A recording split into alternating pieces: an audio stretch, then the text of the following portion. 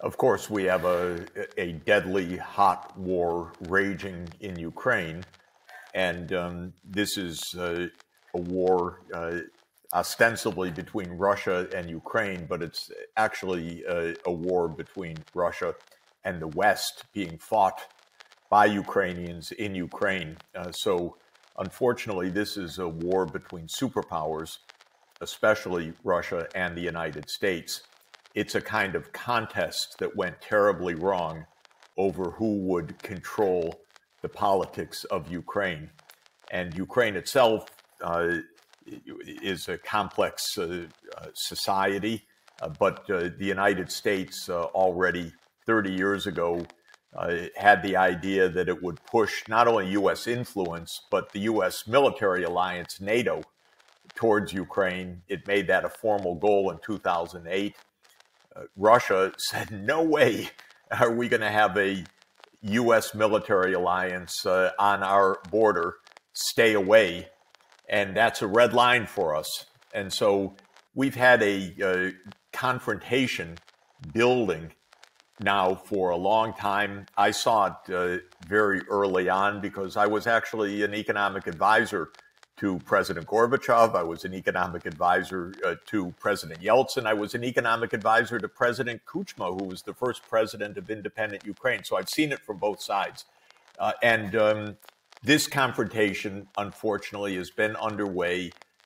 In my view, which is not a very popular one, the U.S. simply failed to show any kind of prudence for 30 years. The Russians kept saying, we don't want your military alliance on our border. Do you hear us? No. Do you hear us? No. And this went on and on and on. In 2008, George W. Bush Jr., in his final year of office, pushed NATO to commit to Ukraine's membership in NATO, and Putin was furious and said so to George Bush. In 2014, the United States participated in the overthrow of a pro-Russian president, Viktor Yanukovych. That actually started this war, because this war didn't start in February 2022, as is often said in our media. It started in February 2014, actually, with the overthrow of Yanukovych. After that, the U.S. poured in weaponry. Russia supported separatists in eastern Ukraine, where ethnic Russian populations are concentrated. And we've been at war, in a proxy war, for 8 years. At the end of 2021, just to bring us up to date, President Putin tried a final time with Biden, saying, our red line is NATO enlargement. We need to negotiate. And Biden said, no, we're not negotiating over that. That's Ukraine's right to join NATO. And the war intensified with Russia's invasion on February 24th, 2022. I find all of it utterly tragic and utterly dangerous. Tragic for Ukraine, because while the Ukrainian leaders say, yes, we're going to win, they're actually caught in an unwinnable situation. They're trapped in a superpower war. I warned, I know some of your listeners are probably Afghani. I said, you're going to make Ukraine into what happened to Afghanistan over decades.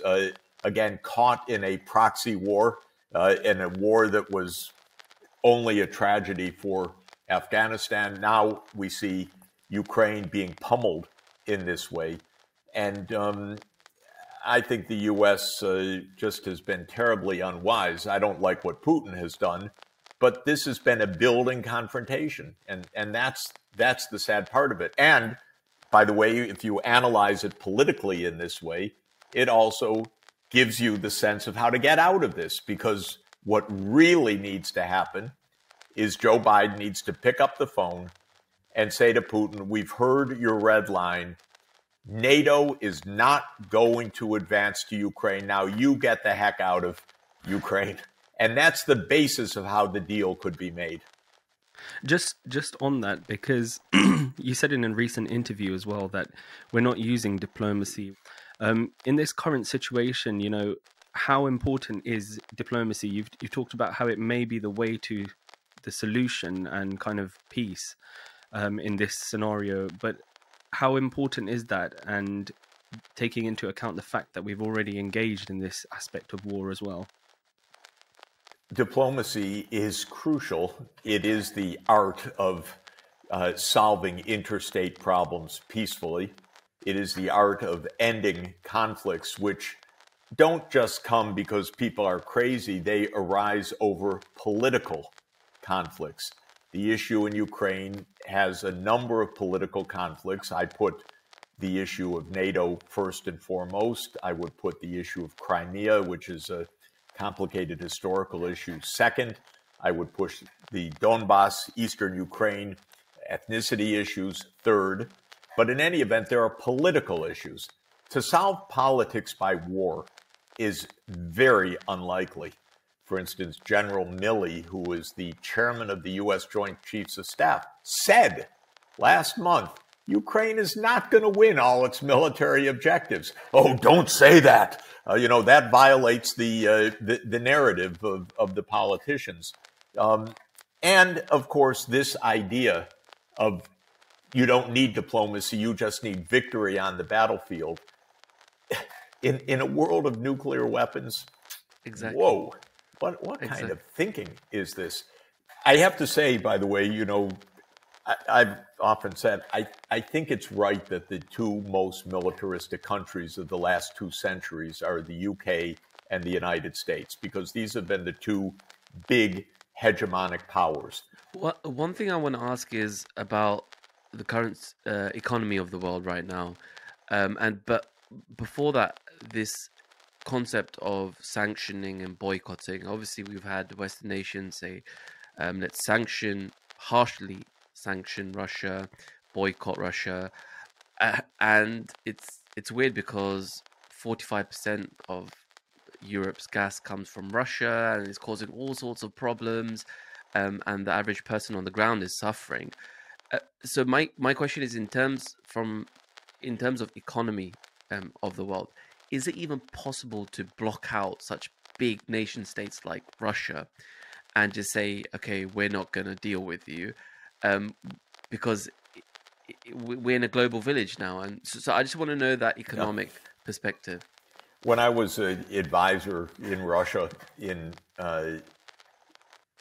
either late 1991 or early 1992, I went over to the energy ministry one night at about 10 at night. And I was shocked because all the lights were on, all the workers were there. And I said, what's going on here? And the minister said to me, but Mr. Sachs, we cover 11 time zones.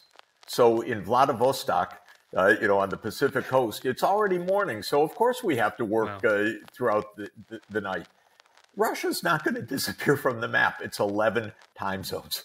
It's a major global power. It is a major resource exporter. So a lot of what was said at the beginning, that we're going to bring Russia to its knees through these sanctions and so forth, I thought was extraordinarily naive, because I've seen sanctions regimes by the U.S. It's a favorite policy instrument. It's war by a stroke of the pen because it creates a lot of destruction, but it doesn't involve troops on the ground, and it can cause deaths through the collapse of the healthcare system or other things in countries. But the American public doesn't know anything about it, so a president can do it on his own. In any event, very rarely does it have the political outcome that the U.S. Thinks it's going to have. So I said at the beginning, these sanctions would not work, and they would have a boomerang effect. Because like you say, we're going to show how tough we are. We're going to cut ourselves off from our energy supply. Brilliant. Brilliant. So now Europe is going into a recession. Russia is exporting to Asia, to India, certainly on a large scale, to China on a large scale. And most of the world is not on side with these sanctions. These sanctions are the so-called Western world, which is the US, Canada, UK, European Union, Japan, Australia, New Zealand, Korea. That's about it. It's about 20% of the world population. 80% is not on side on these sanctions. And so you're not even isolating Russia in this story. The whole thing has been dreadful, especially, by the way, for Europe, and especially within Europe for Germany, because Germany built industry on the basis of low-cost natural gas. The United States kept saying, don't do that, don't do that. I said, why not do that? That's what international trade is. Russia exports its gas, Germany exports its industry. That's a mutual gain. I just want to bring this home for a second. So, what's your opinion on countries like the UK, the European countries you mentioned, US, spending millions, if not billions, in funding the war in Russia at the moment, when people at home are starving? Here in the UK, we've got this huge cost of living crisis. Lots of people are going to food banks. I'm a doctor, and today is actually a nurses' strike in the NHS. Next week we have the paramedics striking as well. So there's a huge kind of cost of living crisis. Household items have shot up. Petrol is more expensive. Yet nations continue to spend money and go to war, whereas at home, we're kind of suffering as a population itself. What's your opinion on that? Well, look, first of all, it's not just billions, it's trillions. So the world is spending $1.5 to $2 trillion of armaments. By far, the biggest spender is the United States. U.S. Congress is about to pass something like a $900 billion defense spending, so-called defense spending. It's pretty offensive in my mind, but in any way, I would say a $900 billion military budget. And that doesn't even count the CIA, the intelligence agencies, the Homeland Security. So we're spending well over $1 trillion just in the United States. And we also have people suffering. And then the politicians say, oh, no, there's no money for that. So this is a completely outmoded way of thinking. It's a very dangerous one. As I say, I think Britain got used to it because it was at war for a long time. There's a famous map of the world that people have seen. I think it's the 23 countries that Britain never invaded, something like that, because the British military has basically invaded almost everywhere over the course of history. We are not in the Crimean War, although they want to make it the Second Crimean War. Or maybe I should put it a different way. We shouldn't be in the Second Crimean War, and our politicians should know better, because the First Crimean War didn't solve any fundamental problems either. So we're wasting our time, we're wasting our money, people are suffering, and there was a way to avoid this war, and today there is a way to end this war through negotiation. And it starts with the self-responsibility of NATO saying, okay, we get it. If Russia leaves, we don't go in. That's the words that need to be said. I think it's also important to mention here, just almost ending, but you disagree with Putin's moves as well. Like, people need to realize that as well. Of course. You're blaming the NATO expansion. That makes sense, but you also disagree with Putin going in and causing this war. Of course I do. And what I said strongly at the end of 2021, and I tried to push it to the White House also, is avoid a disaster that's about to happen. I have no sympathy for a Russian invasion. It's horrible.